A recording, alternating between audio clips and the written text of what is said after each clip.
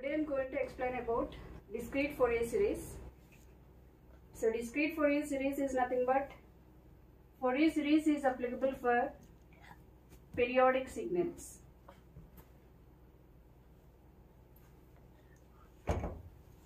So in signals and systems we have seen continuous Fourier series. So continuous Fourier series which is represented as x of t, whereas in discrete Fourier series it is represented as x of n. So what is meant by a periodic signal? Periodic signal is nothing but the signal which repeats after certain interval of time. For example, I am taking a continuous signal and a discrete signal.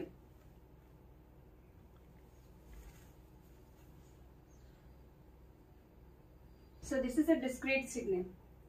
So from here to here, if you take it as capital T, time period for one cycle, from here to here is capital N, because of discrete time. The signal which repeats after certain interval of time t, the signal again repeats, then it is a periodic signal. So in the same way for discrete signal, the signal which repeats after an interval of n, then it is a periodic signals. So the periodic type of signals, we are applying Fourier series to these periodic signals. So the condition for periodicity is x of n is equal to x of n plus capital N.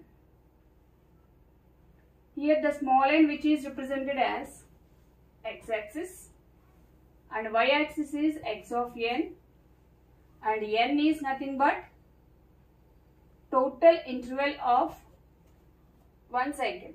So this is the condition for periodicity. Okay, now we have to see how to represent the Fourier series signals. The discrete Fourier series can be represented as x of n. So x of n is equal to summation k is equal to 0 to n minus 1 x of k e power j 2 pi kn by n.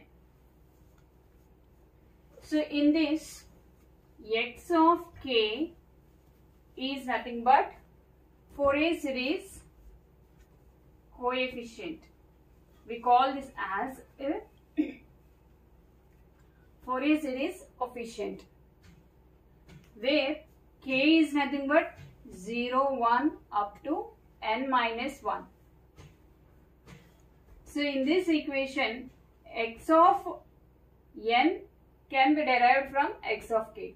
So x of k is equal to 1 by n summation n is equal to 0 to n minus 1 x of n e power minus j 2 pi kn by n.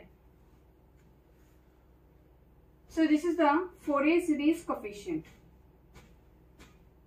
So we already know the condition for periodicity. So what is the condition? X of n is equal to x of small n plus capital N. So we have to apply this periodic condition to this Fourier series coefficient. So for that, so you have to take, in place of k, you have to write k plus n. Replace k to k plus n. X of k plus n is equal to 1 by n summation n is equal to 0 to n minus 1 x of n e power minus j 2 pi kn by n. Okay, so in place of k, so here also substitute k plus n, that is k plus n into small n divided by capital N. So now x of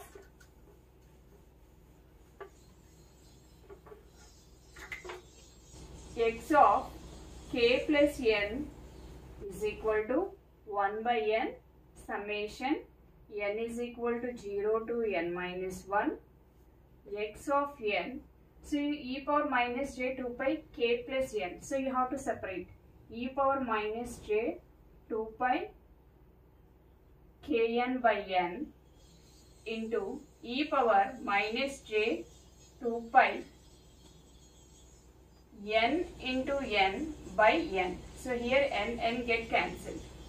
So e power minus j 2 pi is equal to cos 2 pi minus j sin 2 pi. Here the value is 1. So it is always 1. Now, so this value is 1. Now, x of k plus n is equal to 1 by n summation n is equal to 0 to n minus 1 x of n e power minus j 2 pi kn by n. Okay. So in this equation, so this is nothing but what? X of k. So x of k plus n is equal to x of k. Hence, Fourier series coefficient is also a periodic series.